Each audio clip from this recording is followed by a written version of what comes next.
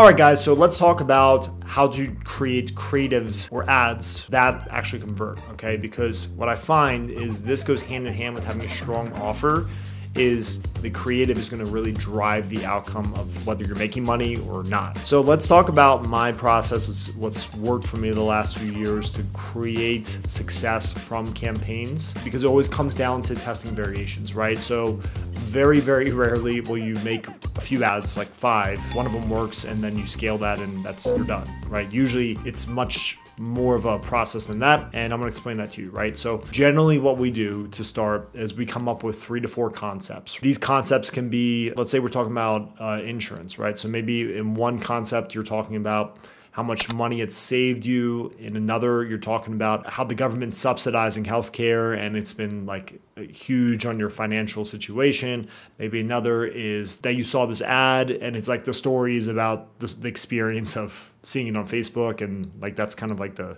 angle, I guess you could say. And then some other kind of different variation, right? From there, we'll either draft our initial images or script our initial videos to align with that. So at that point, we have 3 to 4, let's say 4 angles, okay, or concepts. From there, we're going to want to multiply that out. Let's say we have our 4 here, right? And then each one of those is going to expand into 3 to 4 variations of itself. Let's go back to the saving money on insurance angle. We could draw that out into 4 different concepts. Maybe one where you're like running into the bank to tell everyone how much money you've saved and that you're ready to open a savings account. Another that you're running to the grocery store because you're so excited that you can now afford to buy organic food. I don't know, something like this. A third one, maybe you're on the phone calling your mom to tell her why she should do it too, right? So you get the idea. Within that idea or concept, you want to expand out to create variations of it. Then here's where it gets really fun, because at that point you have technically a maximum in this example of 16 different things. 4 different angles, 4 concepts per equals 16. Now we're going to expand more. We're going to take each one of those combinations and we're going to multiply those out, where maybe the first video, one of the videos where you're like telling your mom about how you saved on your insurance and the government's paying for most of it now and how she can do the same thing. Maybe what we do next is we multiply that times 4 by having 4 different variations of how the video starts.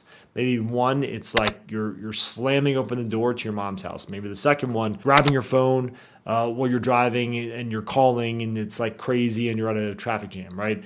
Maybe the next one is you're shouting outside of your window to tell the whole world how you saved all this money. And that can just be the first 3 to 5 seconds. You don't want to necessarily have a whole separate video, because then we're kind of going back to that second layer of where we're creating completely different concepts, right? The idea is to just see what sticks, because in reality, it's just mass testing.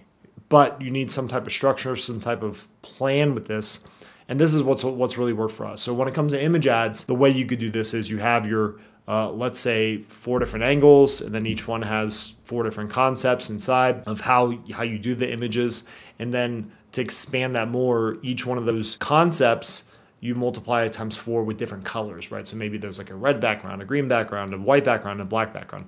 Because you literally have no idea what's actually going to work, what's going to work better than others. The only way to know this is to really test. That's just the reality. But the cool thing is it's work, but it's not as much as it actually sounds like, because a lot of this can be shot with like an iPhone, or if you have someone that's good with Photoshop, you can draft up these concepts and multiply them out. And that's why I love this, because like my creative team, I could just say, hey, here's what we're going to start with. Let's expand times 4 into these concepts, and then figure out cool, weird variations of ways you want to start these videos or images that are slightly different, and different enough where it should produce a different outcome.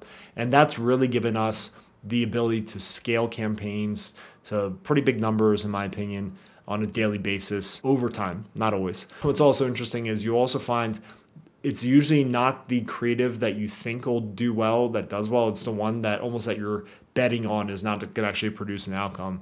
And then it surprises you, which is cool, because it shows you that you don't know everything, which is important. But that if you focus on the creativity side and the structure and framework, you'll absolutely create success for yourself when it comes to the performance side. Hey guys, listen, I hope you got a lot of value from this video and you're able to implement and use what we taught. If you did enjoy this, of course, don't forget to like and subscribe and leave a comment if you have any questions below.